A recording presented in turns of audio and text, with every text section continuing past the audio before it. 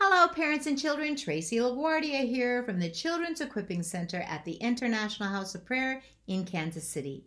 And this is video 16 out of 18, where we are reading the book Children, Can You Hear Me by Brad Jerzik. And earlier today I was going through my emails. I get a lot of them.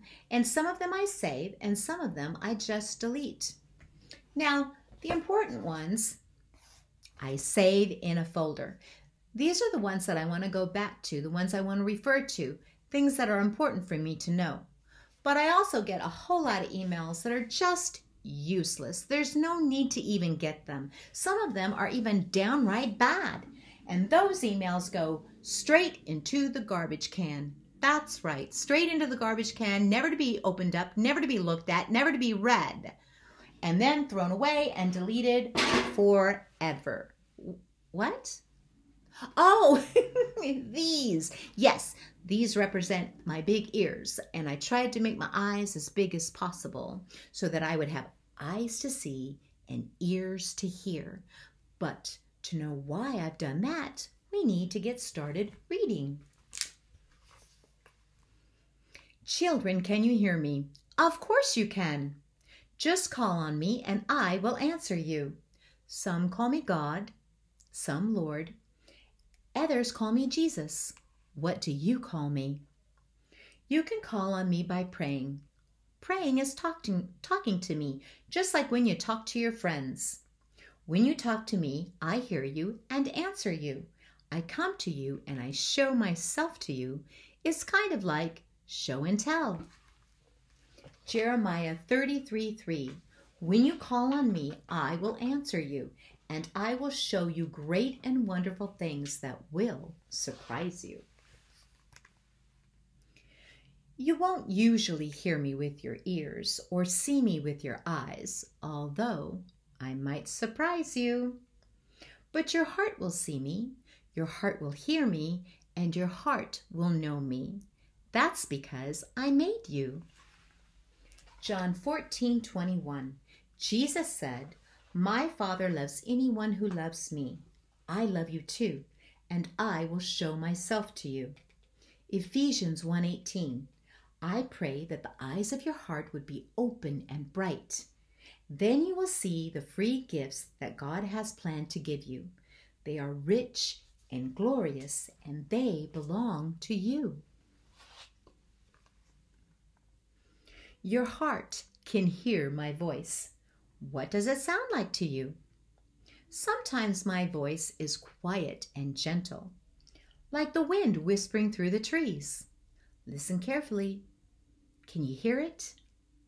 Sometimes it's loud and strong, like a thunderstorm on a stormy night. Oh, don't be frightened. I am just that big. I speak in many different ways, so you can hear me in a way that is just right for you. What does my voice sound like right now? Job 33:14. God really does speak, sometimes one way, sometimes another, even when you might not be listening. Your heart can see my face. What does it look like to you? What expression do you see? When you look at my face, you will see how much I love you. You will see that I care about how you are doing. You will see that I enjoy your company. Sometimes my face looks happy. Ask me why. One reason is because I think you're terrific and I'm glad that we are friends. Sometimes I look sad. Ask me why. Maybe I'm sad because I know you're sad, but we can cheer each other up. Solomon 2:14. Show me your face, let me hear your voice, because your voice is sweet and your face is full of love. My face is usually cheerful and gentle. It is never nervous or afraid. That's because I'm strong and confident. My face isn't mean or scary, at least not to you. But if evil comes to hurt you, then I get angry. Oh, don't be afraid. Just ask me to take care of it. After all, love takes care of people, doesn't it? Hebrews 12:2. Keep looking at Jesus with the eyes of your heart.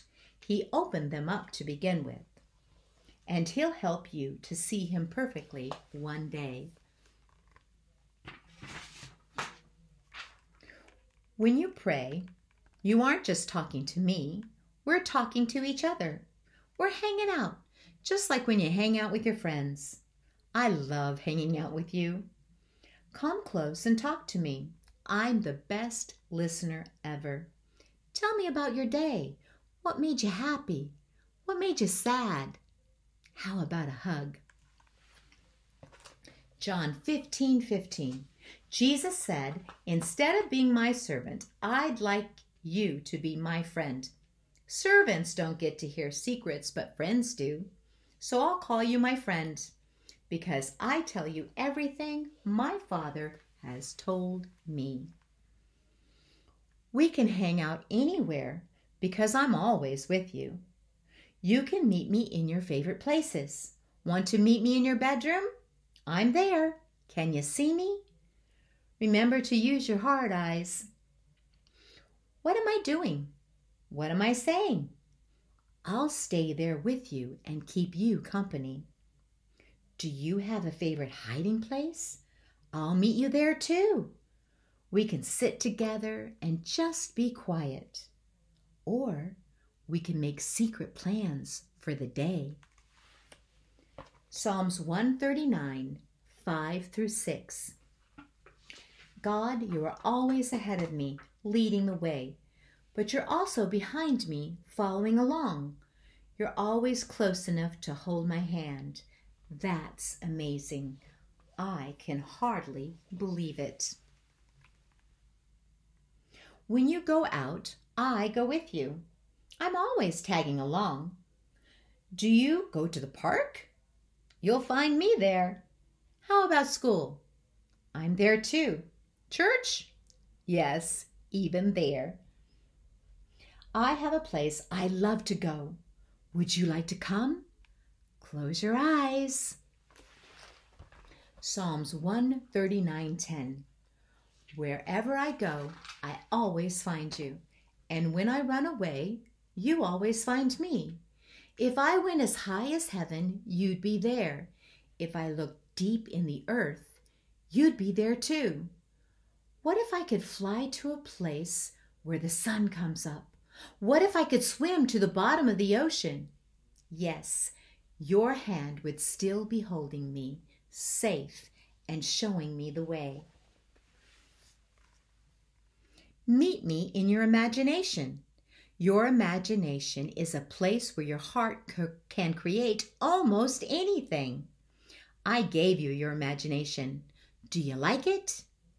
You can use your imagination to think about good things or bad things. But I gave it to you so that we could meet together there. If you could build any place in your imagination, what would it look like? Wow, I like it. I'll meet you there. Ephesians 3:20. God can even do more than you ask or imagine, because his power that cannot be measured is working inside of you. One of my favorite places is your heart. Can you believe that? Your heart is where I live, and I've made it my special home. Close your eyes. What does your heart place look like? Others see a cozy cabin or a fancy playhouse. What do you see? Can you see me there? What am I doing? What am I saying? What shall we do?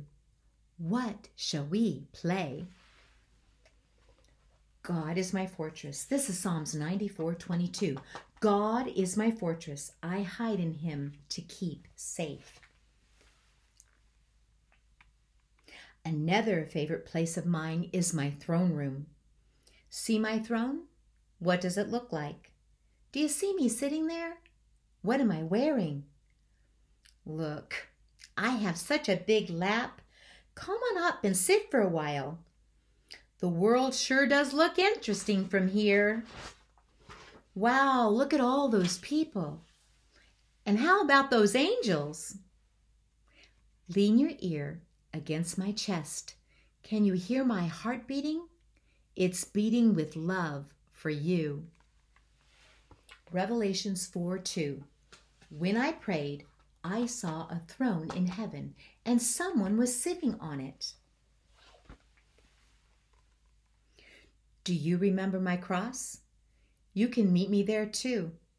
Do you see me? My cross is a good place to leave your burdens, and a burden is anything that makes you feel bad. Would you like to leave it here with me? I'll take all of your burdens if you like. They're much easier for me to carry. It's no problem at all. Can I have them? 1 Peter 5:7. Let God carry everything and everyone that you care about, because He cares about you. We can also meet in a big grassy field or beside a gurgling creek. I am a good shepherd, and you are one of my lambs. You can rest there together, or we can play. What do you want to do? Do you want to lie in the grass and look up at the clouds? Should we chase each other around the field? Maybe we can splash around in the stream. It's your choice. Isaiah 40:11. God takes care of us like a shepherd. He gathers each lamb in his arms and carries them close to his heart. How about meeting me in a garden? I love gardens. That's where life began. What kind of plants do you see? Look at the sun shining through the leaves. What color are the flowers? And how do they smell? How about the fruit? Go ahead, pick one. What does it taste like? Can you find me among the trees? Come on, let's play hide and seek together. It's one of my favorite games. If you seek me, you'll soon find me. I'll make sure of that. I promise. Jeremiah 31:13. God's children will be like a freshly rained garden. They won't be unhappy ever again. The girls will dance and be glad, and the boys will join in too. Even the old people will take a turn. I will turn their tears into laughter. We can also meet in just about any Bible story. Which one is your favorite? Daniel in the lion's den? Jonah in the well? David and Goliath? How about when I was walking on the water? Can you see the story in your heart? Try stepping into the story. Can you find me there? What am I doing? What am I saying? Where are you in the story? Are you one of the characters? Come close and talk to me. We'll live the story together. Psalms 119:11. I keep your word in the hiding place of my heart.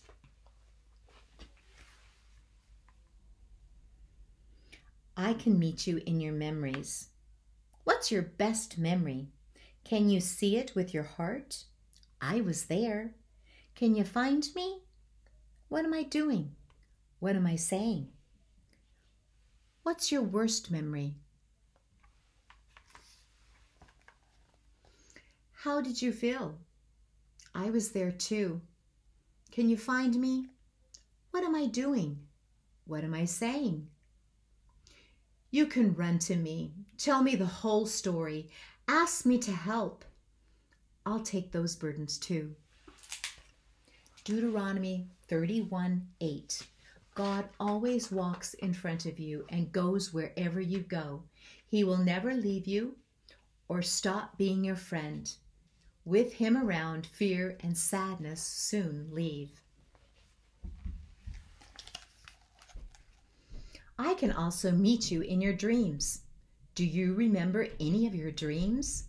You can step back into your dreams even when you're awake. If you pick one, you can find me there. Have a look around. What am I doing? Watch and listen. You may be surprised. Genesis 28:12 through 13. I had a dream about a stairway from earth all the way to heaven, and the angels were climbing up and down, and God was standing at the top.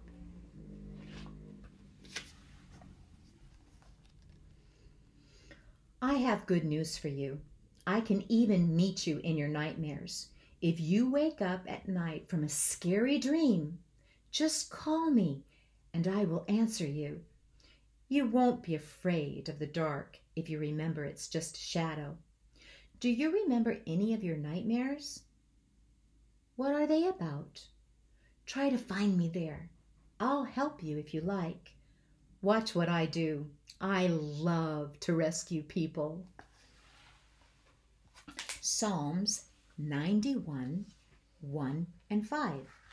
If you live in God's shelter, you'll be able to rest quietly in His shadow. You won't have to be fearful or scary nighttime things.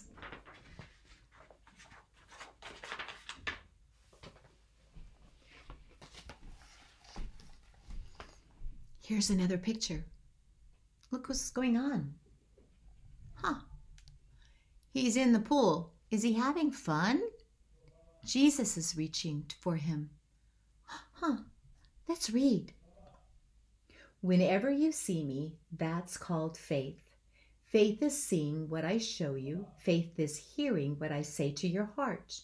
Faith is believing whatever I show or tell you, even before it happens, because I always tell you the truth. Faith helps you hear and see me better and better. Is it getting easier for you to hear and see me now? Hebrews 11:1. Faith is seeing what you hope for with your heart and knowing it's going to happen.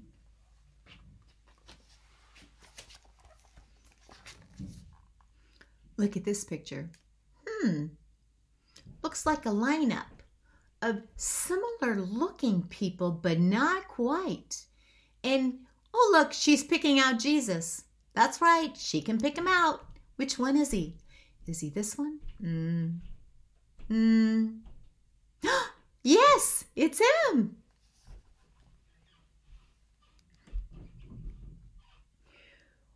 When we meet, how can you know it's really me? Oh, that's easy. If you hear and see things that make you hate others or yourself, that is not me. If you hear and see things that make you want to hide from me, you guessed it, not me. There's no one quite like me. 1 Thessalonians 5:19 through 22.